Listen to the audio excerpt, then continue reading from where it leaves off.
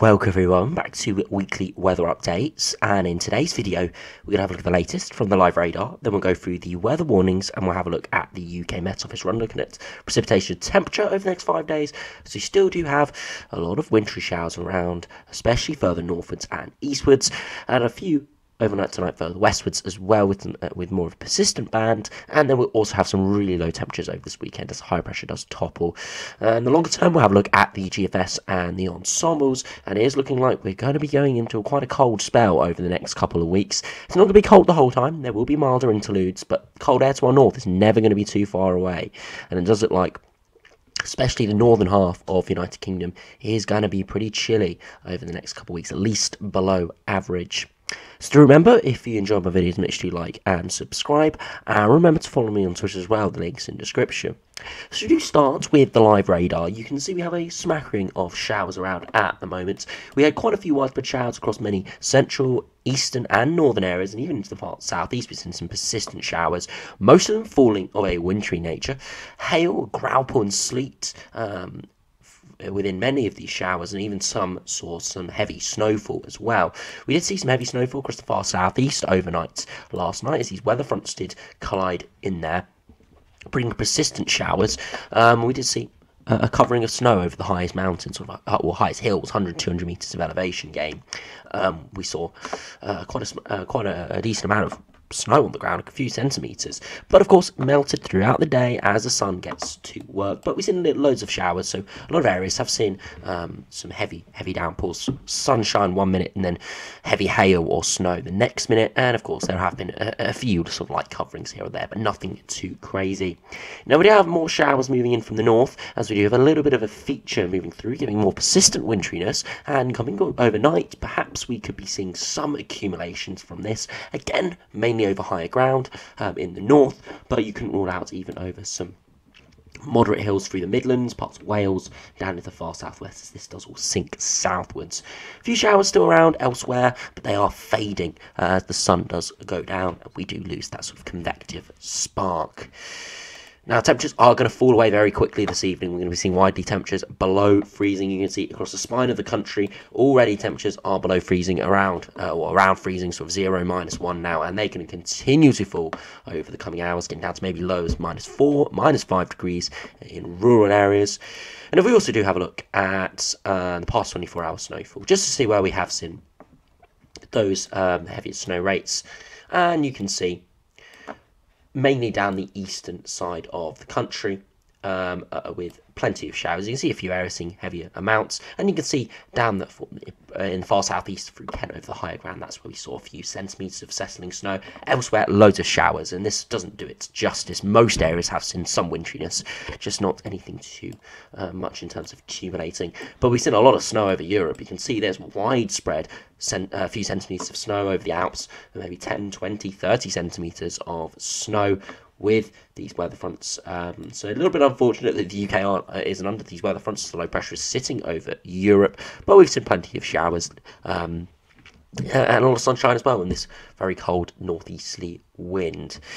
So we do have a look at the weather warnings, as we do have a weather warning in force tomorrow for ice across the far northeast, parts of northeast Midlands into the far northeast of England as well. See, snow and hail showers could lead to icy surfaces with possible travel disruption from midnight tonight till 10 AM tomorrow. So it's for those showers coming in, and because it's falling overnight with lower temperatures, it's more likely to settle and more likely to stick around, producing icy surfaces, black ice, and even accumulating snow potentially. So that's why we have that warning in force. Again, perhaps 1 to 3 centimetres, mainly above 200 metres, but even to low-lying areas there is some maybe patchy accumulations as well, and the odd covering to low levels, but this is likely to be short-lived. High likelihood, lower end of the impact scale. So if you're in the far northeast, there is a possibility you wake up tomorrow morning with a few centimetres of snow on the ground, but by sort of 10, 11 midday, most of it will have melted with the strong spring sunshine. So we do now have a look at the UK Met Office run, have a look at precipitation and temperature over the next couple days. Now you can see precipitation moving through at the moment. You can see the majority of these showers now are down the far west, turning to snow inland over high ground, but nothing too crazy. And you can see a few showers in the far northeast, but nothing too crazy. So I'm a bit unsure why there's a weather warning. Perhaps the UK Met Office have seen other models showing a bit more shower activity along the far northeast, but another breakout of showers tomorrow morning. But with high pressure toppling, you can see those showers do sort of fade away and are not as significant as today or even yesterday. Beyond that, you see clouds starting to spread in from the northwest. Still a very cold night Sunday, especially further south and eastwards. Clear skies and some sunshine through Sunday in the far south and the east, but weather fronts pushing in from the northwest with milder air. That's going to introduce some much milder air, but as we'll see within a minute, there is much colder air ready to plunge southwards by sort of the middle of next week. So it does look like it's going to be temporarily going milder in the south, but further northwards, it could remain fairly cold with heavy snowfall repeatedly over the highest ground. And we could see that colder air plunge southwards once again. So if we do have a look at those 850 HPA temperatures, you can see by early hours of Sunday, really bitterly cold still in the far southeast. -8 degrees at 850 HPA, but you can see well above freezing in the far northwest, 5-6 degrees pushing in. And so all air is going warm, but mild at least, and you can see that bitterly cold air is just to our north. And as this low pressure exits, you can see we're starting to go back into a northerly wind. You have a look at the pressure charts, you can see pulling in that northerly wind once again. It's likely we're going to be going much colder widely again, especially further northwards, but perhaps in the south as well. All depends on the positioning of the jet stream, how far southwards the jet stream does shift. Because, as I say, it's going to be cold over the next couple of weeks. Not quite as cold as now in terms of the air masses, but it's going to be probably below average in terms of temperatures as well, with precipitation and generally a northerly to northwesterly airflow.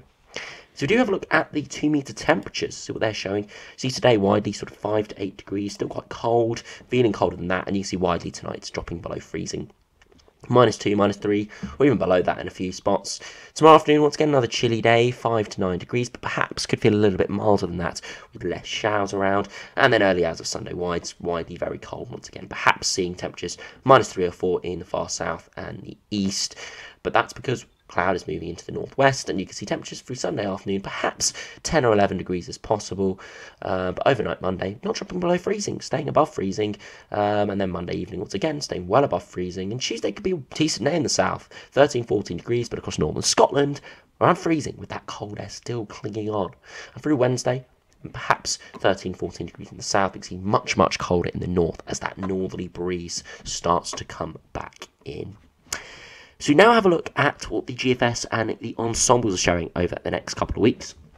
See the northeasterly airflow at the moment, and you see the high pressure toppling over the UK through Sunday. And that high pressure is going to give clearer skies, and it's going to allow very cold temperatures over the next few nights. But by Monday, we're into more of a northwesterly airflow with warmer air coming around the high pressure system before we see that jet stream drop southwards. You can see that black line is through sort of the Bay of Biscay down through central parts of France, and that's where the jet stream is, sort of the dividing line between the milder and the colder air. And you can see we're on the cold side of the jet stream, sort of diving low to the south. This would be very, very cold and snowy in winter, but because we're in April now, those upper air temperatures are just a few degrees milder, and it's going to mean temperatures are going to be more around sort of 10 degrees, feeling chilly. And we continue in this sort of north to northwesterly airflow, and right towards the end of the run, we start to try and build high pressure, but continue seeing these lows sort of plunge south. It's a really bizarre and sort of weird pattern, and it's because of the sudden stratospheric warming, or at least major warming we saw a couple of weeks ago, that has caused more of this blocking patterns. So we do run it back and have a look at the upper air temperatures. Now you can see -10 degrees is close to us at the moment, -8, -9 widely. High pressure topples, and we see that milder airflow come in. But you can see to the north that colder air is hanging on, and you can see it continually gets brought in, and we go into the -5 line for next weekend, with that milder air pushing to our south, and we continually stay on the cold side of the jet, with real warm air across parts of Spain, but really cold air feeding in off the North Sea. And we continue in that vein, and in the longer term, we start to pull in a little bit of our milder air mass, and perhaps right at the end of the run, turning things a little bit milder as that jet stream pushes northwards, but still looking quite likely to be pretty chilly indeed. And again, if we just run through the temperature deviation, you can see most of the time we are in these blues over the next sort of week or so, especially further northwards, but not exclusively. in the south as well. And you see at the moment we're well below average in terms of upper air temperatures. And something else we can also have a look at is the 850 HPA potential temperature, which gives us another sort of view of the air masses, how cold they are. And you can see really cold at the moment. A bit of a milder air mass moving in for Sunday and Monday before we have real cold air just to our north. We start to pull in again, especially in the north. We stay in these darker blues, symbolising very cold air. And you can see just to our south, in parts of central France, it's much milder. We're right on the cusp of milder air, but we are, on this latest GFS run, very firmly in that colder air mass. So we do now finish up, have a look at the ensembles over the next couple of weeks. You can see very cold over the next 2 or 3 days, rising well above average around the 4th or 5th of April, then returning to around or slightly below average. A bit of uncertainty with that, and that's because of the positioning of the jet stream and where low pressure systems do develop. So a bit uncertain there, but north will definitely be much colder. And you can see we continue on this vein, and you can see some of the runs going much milder around the 10th, 11th of April. And I'm assuming that is from a sort of a low pressure system out in the Atlantic, sort of stalling and pushing up some southerly winds. But you see the operational run and some of the other runs are going much colder. So a bit of uncertainty there. And you see the ensemble was actually a bit above average from around the 10th of April.